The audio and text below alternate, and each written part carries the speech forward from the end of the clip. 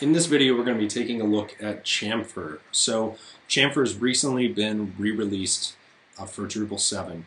It's completely different under the hood for reasons of accessibility and adaptive responsive theme design. So it's now based on a project called Omega.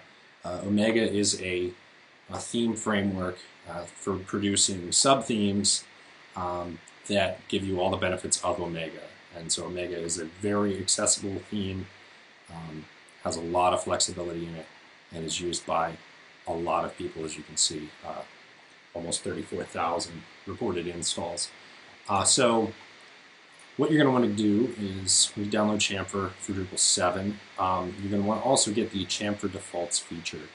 And so the Chamfer defaults feature actually, in Omega, you can bundle up block positioning and box settings and things like that in context, which is another module, so that it's more repurposable and can kind of revert back to the previous layout that you had. There's a lot of advantages to doing it this way. So another project that you might want to check out that I'll be demonstrated here slightly is tinynav. So tinynav is a library that I went about initially integrating into Chamfer and then abstracted it back out. It can work with any theme. There's an associated screencast for that. So let's get into what Chamfer actually looks like. So this is a version of Chamfer that I have set up. Once you install the feature and you have some content thrown in here, you should get something similar. So it's a basic 3-column. You have your menu items here, or actually, sorry, there's a block area that I've just dropped a menu block into. I have another menu block over here to illustrate that area.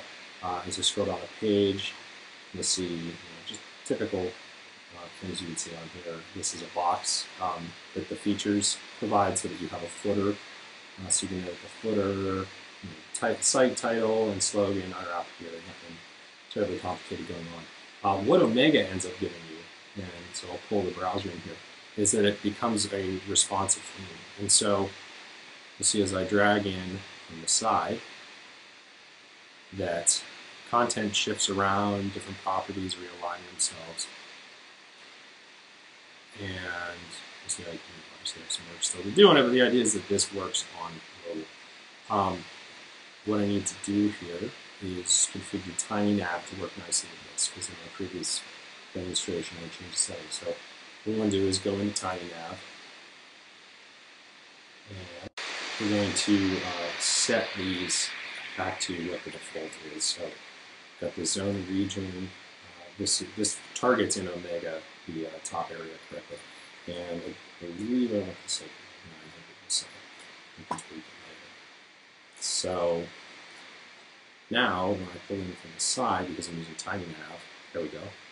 So it'll switch over there. You can then make tweaks to it after the fact. So I don't want this target there. I actually want it at, I believe, 940 pixels is the threshold. There we go. Oh, still not. So I'm moving further.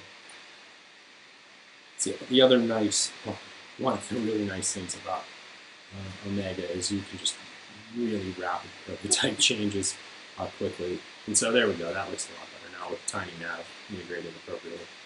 Let's see what that looks like in Safari. And so this is not logged in, so we get a little better experience. Another nice feature of Chamfer is that you may notice the book navigation actually rips out of the page at one point. So when you get down small enough, there we go. That you're on effectively a mobile phone that's in either portrait or landscape. So we'll zoom in, and you can imagine actually just clicking through. In our case, taking a course. So this is a very simple theme for this reason.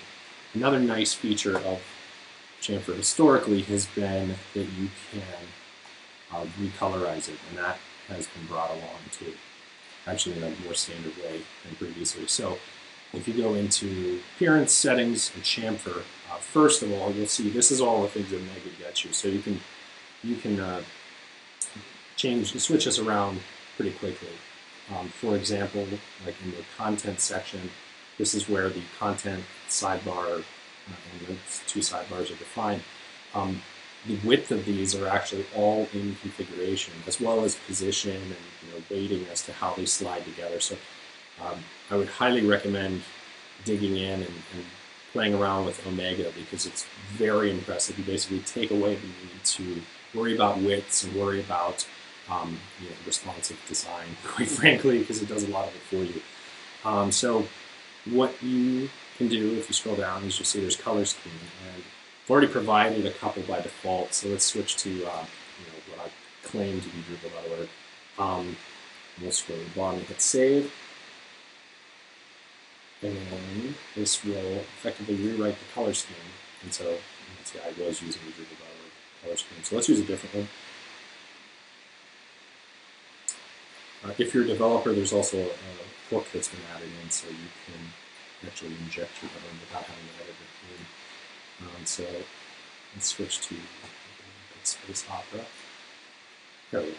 And so see it changed this. The highlighting is different as well in the theme. The links with the active color is different.